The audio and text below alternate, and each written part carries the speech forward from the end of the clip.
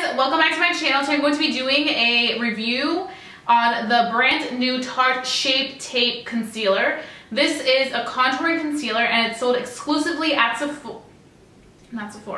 It's sold exclusively at Ulta for $24, which is pretty good price, typical price for Tarte products. So I was just so excited to get my hands on this because one of my beautiful viewers did suggest me doing this review and I had my mind on it, so I was like, girl, we are thinking on the same page. And that's why I love you guys, because we're always on the same page. When you guys ask me for reviews, I'm like, girl, that's what I was thinking too. So I'm so happy that somebody requested it because I was like, I have that one coming. So I literally am just going to say it off the bat, this is one of the best concealers I've ever used. I have not stopped using this concealer whatsoever, and I think one of the main reasons why I love it so much is because it's by Tarte, and you guys know that I love Tarte products, so I knew that I was going to love this product. I want to quickly go ahead and start off by just saying the pros of it, and then I'm going to go into the cons. So the pros of this product is that I feel like you really get a really good amount of product in this little bottle. It is pretty much the same as the Rainforest of the Sea one, except I think it's packaged differently, but it contains almost the same amount of product. So it's pretty similar. And then another thing that I want to quickly say is that they both have that doe foot applicator. You guys know that for concealing, I live and breathe for these applicators because the way that I apply it, which you're going to see very shortly, is in that triangle motion. So I feel like this covers a lot of that space, as opposed to other type of concealer applicators, which I feel like may not do that. I feel like this one is a little bit of a thicker consistency, so it can cover more faster, as opposed to something that's more watery. I feel like those type of products tend to cover less, so you have to add more. With this, you do not need to add a lot because it covers right away. The consistency of it blends pretty well without it feeling like you have too much going on in the under eye. I have been wearing this for the past couple of days, so this isn't like a first impression, my first thoughts. Throughout the course of the days, I've noticed that this product just looks better and better. Like, I noticed more great things about it, and it's definitely a long wearing one. It was, I think, the first time that I did wear it, I was literally outside for a few hours and it was like 104 degrees, and my makeup, especially my concealer, was still going on strong. It wasn't coming off. The sweat wasn't disturbing it. It was perfection. So I was really, really impressed with that aspect of this concealer. What are the negatives? I feel like there's no negatives to this product because it's just amazing. But I do want to quickly say, now that I'm talking about just negatives in general, I was really contemplating buying that little sponge that comes with this new collection. I think it's a little purple sponge, and I really thought about it, but I talked myself out of it because honestly, guys, I feel like sponges do all the same thing. I mean, of course, there's those sponges that are pretty cheap that really don't do much. I know that some cheap sponges are amazing, but then there's those that are, you can tell the quality isn't going to be great. I just felt like this is going to be very, very similar to the Morphe sponge, the Real Technique sponge, and the Beauty Blender. And I just got a fresh Beauty Blender. It actually looks like crap right now because I've been using it.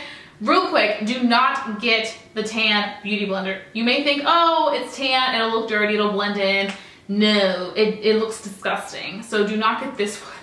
But I don't know, I just looked at it and I really analyzed. I'm like, is this worth it? It's $16, which is less than the Beauty Blender, but it's still pricey. I would say, unless you're on the hunt for a brand new sponge and want to really try something different, or you're just new to the makeup game and you really want to give that one a try, I would say definitely go for it. But if you're somebody who just is like, ooh, that's a cool sponge, should I get it? Don't get it. It's gonna do the same exact thing as the other sponges that you probably already have. So that's just a quick, trying to be wise about my money type of little scenario. I'm gonna go ahead and just highlight my face. This is a contour concealer, so you can use the darker shades and contour your face, which I think would be pretty cool because this applicator makes it easy to just draw the lines, draw it on your nose. It makes it really nice for you to really go ahead and do a lot with it. So I'm gonna go ahead and apply this on my under eye.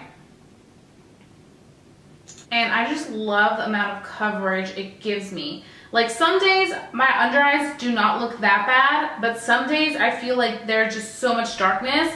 And lately I've been feeling like my under eyes have been having a lot of darkness. So I've been loving these type of concealers that have really good coverage, but are not so thick that are gonna cake up my skin, but really just give it the intensive look of having really bright under eye. Try setting one eye and leaving one eye with no setting powder, and I did find that if I left it without using a setting powder, it did crease. I use my Laura Mercier translucent powder, and I just go ahead and kind of bake my under eye just a tad so that it really keeps it crease free, and that ends up working really well for me. So like using a beauty blender that's damp gives you the best results when working with this, especially if you're somebody who creases a lot. I would say go back and forth with the beauty blender and just kind of manipulate it so that it doesn't crease. And I want to quickly say that this concealer smells amazing. The only thing I didn't like about the Aqua Concealer, the Rainforest of the Sea, was that it literally smelled like paint. And I think I did mention that in my review that I did when I spoke about it. I felt like the scent was too strong, and I feel like this one does a good job of hiding the scent if there may be a scent. It has shea butter in it, and I think it has peony flowers. I think that's how you pronounce it. Peony? I think it's peony. I don't know. So now I'm going to go ahead and dust away the powder. And I really love this brush for dusting away powder. It's the e.l.f. Angled Blush Brush, but I mean, come on, we can use this for other reasons, right? So I use it for my under eye powder. So that is a little quick demo of how I like to use this concealer. And guys, I must say, this concealer really did change my life. Oh, this is so terrible of me that I didn't mention what shade this was. This one is in the shade medium. So I was really hesitant about which shade I wanted because I did see light medium and medium, and usually I tend to go for light medium. But I just kept looking at it in the light, I kept looking at it outside. I was like walking in and out of the store, I thought I was stealing, but I could not figure it out. I was like, what is my shade? So I literally just decided to ask the guy at the front at the cash wrap, and he told me that to go with the medium. And then when I went outside, I was like, well, this is way too dark.